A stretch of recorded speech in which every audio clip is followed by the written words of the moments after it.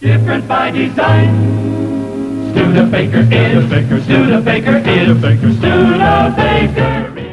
Hi everyone, Kyle here again, joining you from the upper level exhibits here at the Studebaker National Museum. Now most of you probably know this vehicle behind me. 9 times out of 10, it is the favorite thing seen by every 4 or 5-year-old that visits the museum. I mean, after all, what child doesn't go through a firefighter or fire truck phase at some point? But yes, this is our 1928 Studebaker fire truck, complete with fire hydrant and our friendly Dalmatian mascot. We'll call him Spot right here. And it is one of the largest vehicles we have on display here at the museum. Now, in honor of the recent International Firefighters Day on May 4th, we thought we'd give it a closer look. Now, Studebaker had a long history of producing fire trucks and fire apparatus that goes all the way back to its horse-drawn era. Now, early fire trucks usually consisted of a horse-drawn cart or wagon with a water tank and a hand-operated pump.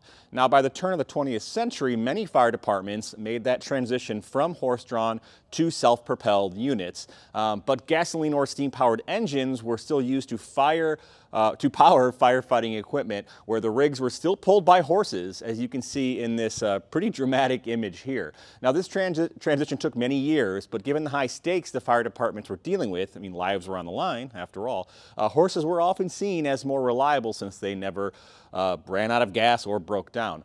Now, eventually, most towns and cities that could afford a motorized fire truck purchased one, though other equipment like hose carts, like we have over here next to our fire truck, it's a 1905 model, were still popular alternatives in smaller communities since they were far less expensive.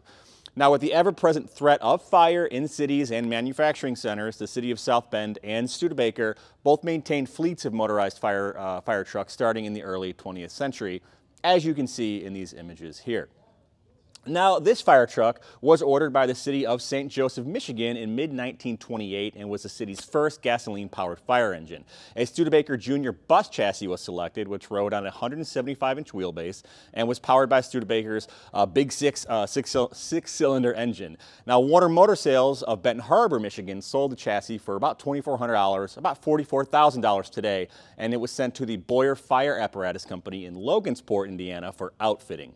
Now, the truck passed all its tests with flying colors and was promptly put into service in St. Joseph as a pumper truck, and it was later turned into a combination turret and hose truck with chemical tanks added to sort of beef up its firefighting capabilities. Now, the Studebaker here served faithfully until St. Joseph replaced it in the early 1950s when it was acquired by the Osco Auto Specialty Company in Benton Harbor, which utilized it as a fire truck until the mid-1970s.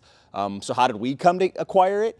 So in the late 1980s, Burkhart Advertising actually acquired the truck and then donated it to the museum. An extensive restoration was undertaken by museum volunteers, which was partially underwritten by the South Bend Firefighters Association and the Studebaker Drivers Club. Now, these efforts brought the truck back to its beautiful original 1928 appearance. It does kind of have the South Bend Fire Department logo on the hood there, and it has been used for parades and different community events, but most of the time it sits up here for guests to enjoy. So next time you're here in South Bend or at the museum, come check it out. It's a wonderful piece, and we will see you down the road. Different by design. Studebaker is. Studebaker is. Studebaker.